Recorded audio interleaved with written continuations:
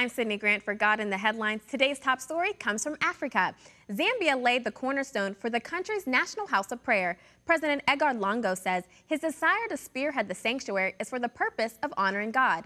The building is called the House of Prayer for All Nations Tabernacle. Zambia National Broadcasting Corporation reports the worship facility will hold 7,500 people. Government officials say the tabernacle is a clear sign the president loves and appreciates God. Leaders say Zambia needs to appropriate places of worship because it's a Christian nation. President Lungu says he's not ashamed to surrender himself and the country to God.